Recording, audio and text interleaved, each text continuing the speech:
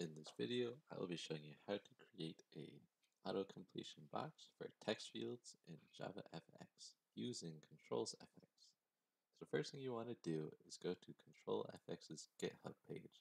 I'll have a link to this in the description. From here, you scroll down, you see this README section. You're going to want to click on this link right here. This link will take you to a new page, which will prompt you with a download. You're going to click on this download button, click on jar right here. It'll then show up in the bottom corner. And I've already done that, so I'm just going to go over to Eclipse right now. From Eclipse, you need to make a new library. The best way to do this is by going over to the project you have, click on Build Path, click on Configure Build Path, Module Path, and Add Library, User Library, User Libraries, and then click on New. From this new section, you will name the library. We'll name it ControlsFX. From here, then want to click on it, add external jars. You see the new jar that you just installed. Click on that, click on open. I've already done that, so I won't do that right now. So then you'll click apply and close.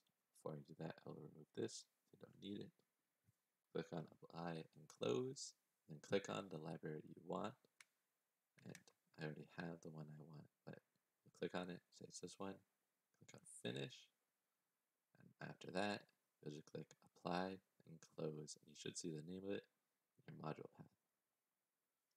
From here, we're going to then look at our fxml page. You're going to open that in Scene Builder or whatever you want. You're going to first just make a text field. It doesn't matter where, what size, or anything about it. You just want a text field and put it somewhere. With this text field, you are then going to give it an ID. I chose to put it as input, but you can make it whatever you want. And then you're just going to go back, save it, go back to your Eclipse. In Eclipse, I'm going to go to the main. So you have to change the main a little bit. So similar to when you want to run a function in a different scene or a different controller before switching to that controller, because we're going to want to run this startup, or then just going to change the loader.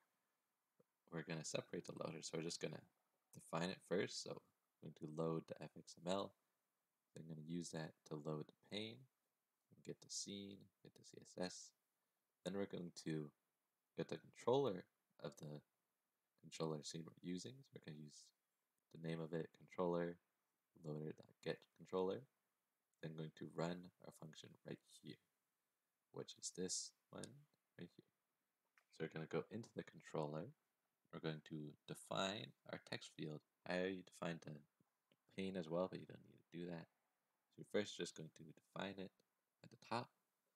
Then in this startup function, we're going to make a list of all the words you want for an array. And so right here, I have all these useful words that I would always type. And then you're going to go down.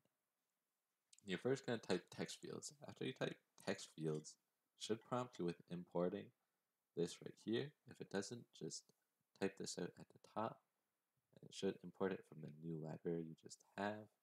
But you'll put this dot bind auto-completion with the ID as well as all the words you want. And before you actually run this, you're going to want to go click on the drop down and run configurations, because we need to add something to arguments, the VM arguments. And I'll have this line in the description, but it simply just makes it work. I'm not really sure why, but you need this in order to work. And so we're just going to click on run. You see our text field, start typing, all the drop downs appear. Very nice and simple. And now, if you want any more information on this, you can go to their JavaDocs page. I'll also have a link to this in the description, where you can read all about different attributes of the auto-completion binding class. That is all for this video.